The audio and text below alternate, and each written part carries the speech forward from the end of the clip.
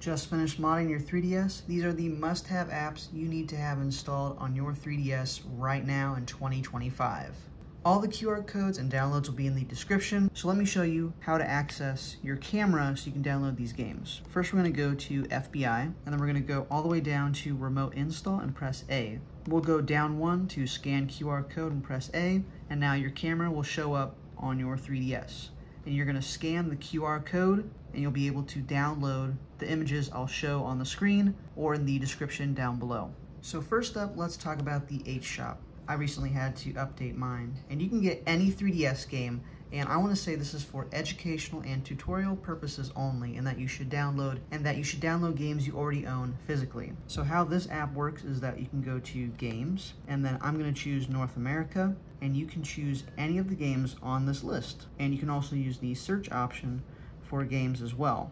For example, if you're looking for Pokemon and you own the physical copy, you can do submit, and it'll show you all the games here. And again, you want to have the physical copy to download these games. And when you find one you like, for example, Pokemon X, you want to make sure it's the game and not the update, and it'll show you down here. So you'll select the game. It'll show you how much it's going to take up space-wise, and you can press A to install it as well. So I already have this installed, and so I'll just hit cancel.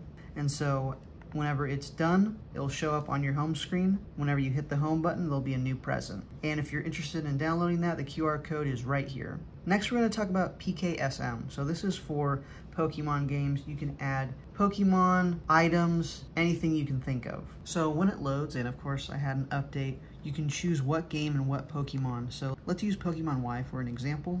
We can go to storage, and this is what we currently have on the game. We can choose editor, we can do a lot of things. I have a more in-depth video if you want to check that out. But if you want to edit anything Pokemon-wise, definitely check this one out, and the QR code will be right here.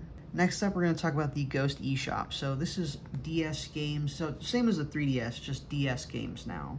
So the Ghost eShop, games are going to be hit or miss with here. I just type in the word world, and then you have some DS games on here. Some are not even DS games, but just to give you an idea, this is another option for DS games on your 3DS, so that way you don't have to remove your SD card and keep going back and forth. Again, this is for educational and tutorial purposes only, and that you should download these games if you own the cart physically. Next up, let's talk about the Universal Updater. So most of you should already have this if you have modded your 3DS. So let's jump into what apps you should download if you don't have this already. So first up, I'm going to recommend Twilight Menu++. So I already have this installed, and it even has a recommended update symbol right there. So this will give you access to more DS options if you're going to be removing your SD card back and forth, and that way you can get whatever games digitally, of course, if you own the physical game.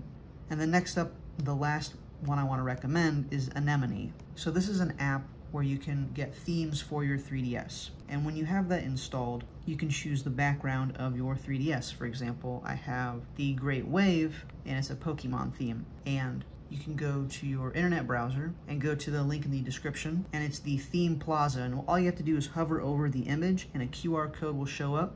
Thank you so much for watching. Let me know if there's any apps I missed that are must-haves. I'll see you on the next one.